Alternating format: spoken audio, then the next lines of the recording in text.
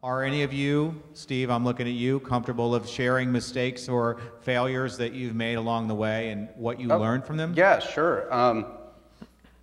So I ran a company prior to the one that I'm at now, and I was handling business development and started a online operations subsidiary for them, and that company crashed and burned. And unfortunately, with the way the games work, it's a very hit-driven business. So if your game doesn't take off, your company's over. And I feel that Left for dead, so to speak. that was good. See what you did there. Yeah. But when I worked at that company, I found that I was an incredibly aggressive negotiator and took the position that you would either win or lose a deal. And I think that was a mistake. And now I realize the value of our partnerships that we have with other companies. And in order for those partnerships to be valuable, you have to make sure that they're getting something out of the deal as well. The deals that we had at the old company were so aggressive that the partner had no real hope of actually seeing an upside, and therefore they weren't that invested in working with us in the future. Whereas now we have partners where they do feel that they have an upside, and we have an upside, and so that relationship is really tight and ingrained and will go on long term.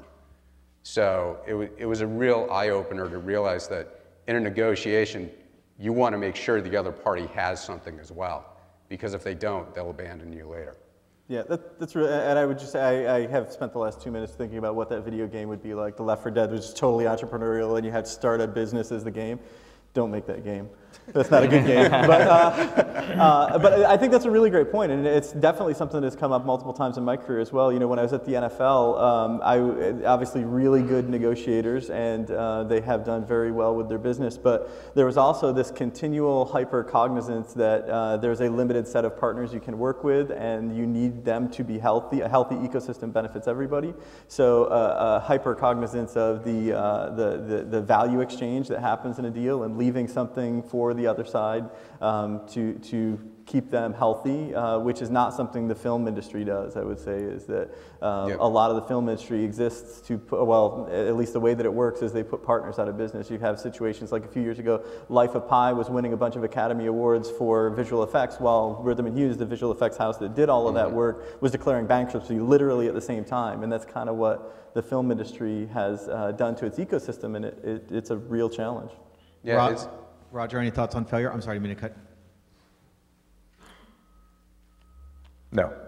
Alrighty then.